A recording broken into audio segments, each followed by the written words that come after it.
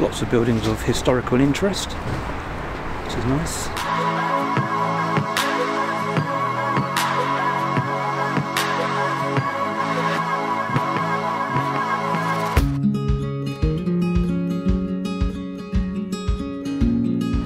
Good morning.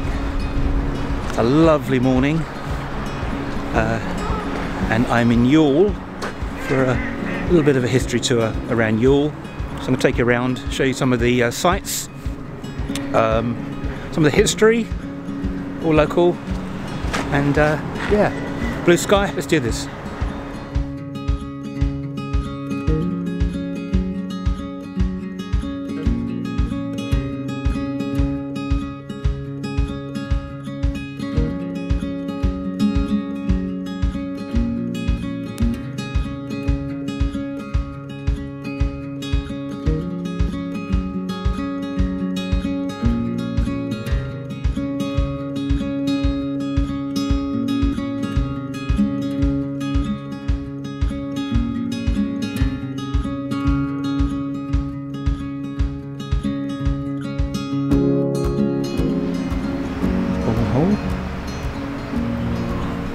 Ewell comes from the Old English, I think it's Ewell, which means water or spring. There's a geological line between the clay of the London Basin and the chalk of the North Downs. So we pass right through it. Even the old Roman Stane Street runs through the village. Well, site detour. It's very interesting, yeah. That's why there's spring settlements here. As I've said in other videos, ancient man settled in these areas because of the natural springs. This is the pond that goes out into the Hogsmill River. This is great. Look at this, part of our industrial past.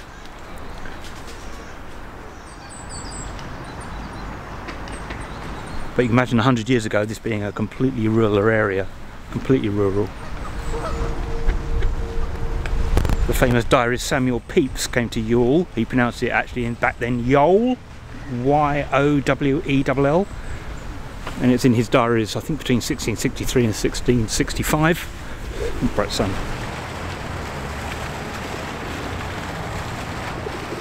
Back here, Bourne Hall Lodge, built by the Doggate as a lodge for the Torr family of Old Bourne Hall, circa 1860.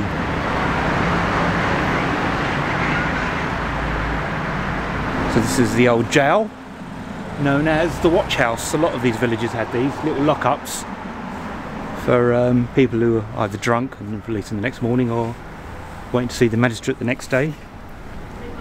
Apparently people try to feed, I think it's a bit of folklore, try to feed cider through to the inmates, but couldn't, the bath's too small, so just fed it through with a little cup. I'd actually like to find some of the other lockups in Surrey. Quite interesting, but yeah, there you go. Little lockup, okay.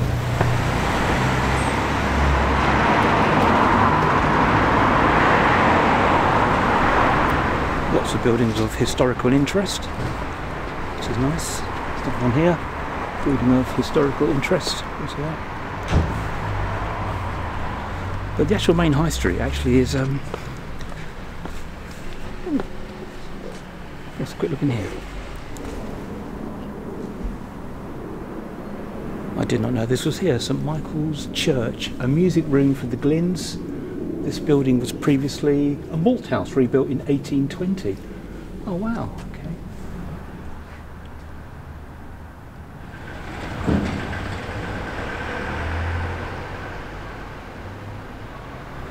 Of course, just over the road is where the old Nonsuch Palace used to be, Henry VIII's Grand Palace, which was knocked down to pay off debts for Lacy Castle, Maine. And yeah, that's on a previous video. Which I'll link below. Yeah, it's a very, very historic site here. So many heritage plaques, which is more than I thought, actually. So, yeah. Here's another one. The Well House, built 1700, the final home of Sir Arthur and Margaret Glynn from 1902 to 1946. Lovely old house, that's Georgian. Here we are at Ewell Castle. This is a school now, built in 1814. Just walking along this little pathway, I think it's Vicarage Walk it's called. This goes up to the A24. Yeah. Interestingly, I was reading that apparently there are underground tunnels that were put here around the time of the Civil War. How true that is, I don't know. And it comes out by one of the shops on West Street. I have to look into that further. That would be quite interesting. Well, this goes down quite a way.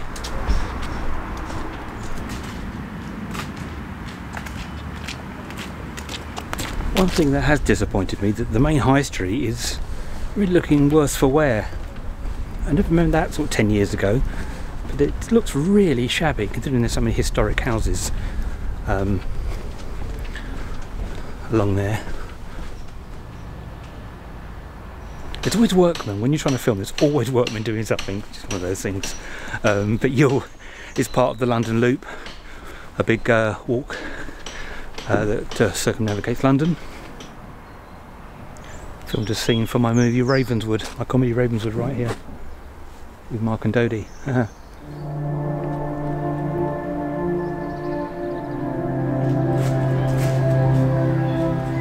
There's been a church dedicated to St Mary on this site since about the 13th century. The one there at the moment is built in the 1800s, because the chap apparently, I don't know how true this is, who lived in the manor house, got so annoyed with all the practitioners and all their carts and their horses coming to church, it disturbed the peace for him. So he knocked down the old church and moved it over a couple of 100 yards that way. That can't be true. So this is all that's left of the old church, is actually just the tower. It's very bizarre having a tower of an old church in the same plot as the new church. But yeah, amazing ruin. As it's a ruin, you don't know how structurally sound it is, but it seems to be home to lots of pigeons now. They seem to be quite happy up there.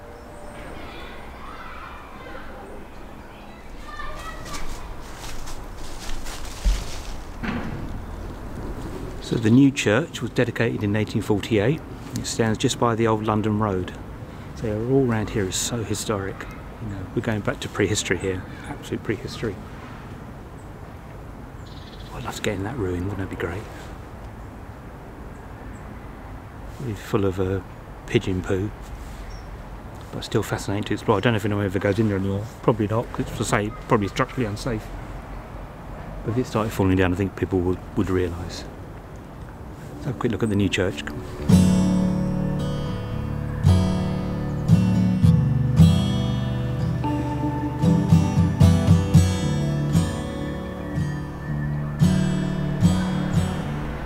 So this is the new church in the 1800s, 1840s.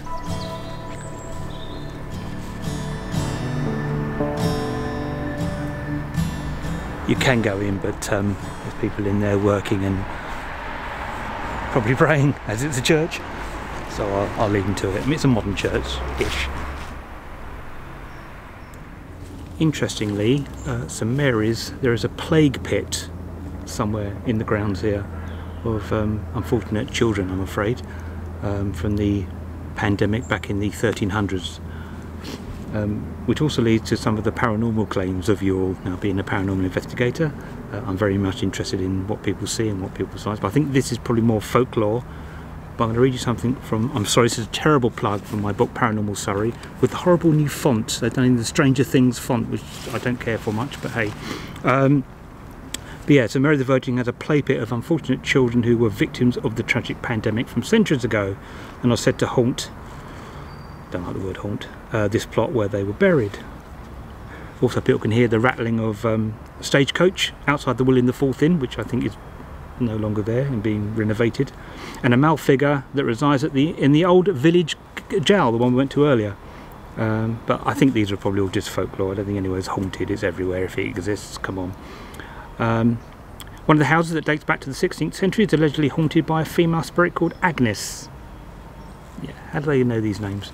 But yeah, but if you want to know some of the hauntings of Surrey, is my book. But yeah, plague pits I find really sad, really sad. But I don't think people should go looking for them. I think they should be left as they are, out of respect.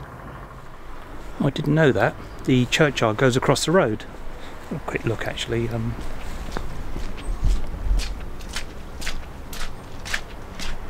St Mary's churchyard. Oh, it's nice to be out on a warm November day. A little bit of sun flare there, sorry. Yeah, it's lovely.